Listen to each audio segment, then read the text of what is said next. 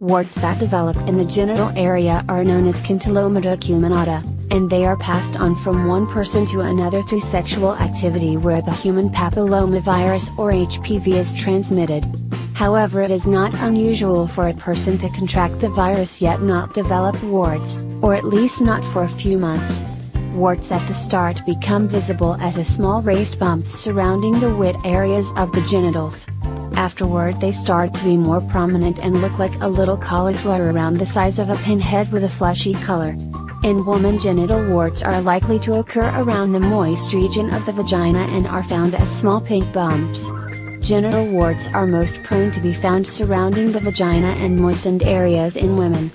It is very important for women to be examined by a physician if they get genital warts, as they may also be found on their cervix and vaginal canal, which can be dangerous.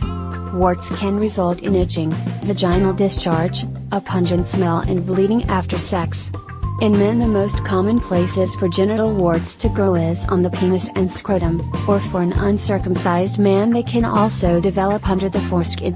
They tend to appear in groups, and are slightly raised, with a rough surface. The worst cases they grow larger and are darker in appearance. In the majority of cases, genital warts cause an itchy sensation, and can be painless.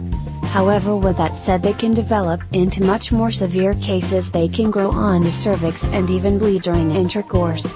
The general trend is that if the virus is left untreated, the cases of warts tend to get worse each time. Therefore, it is advisable to take action to lessen the effects of the virus.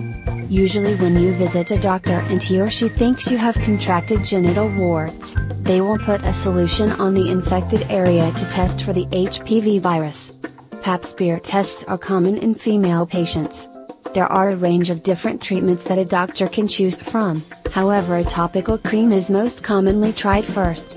Please subscribe to our channel and give this video a thumbs up.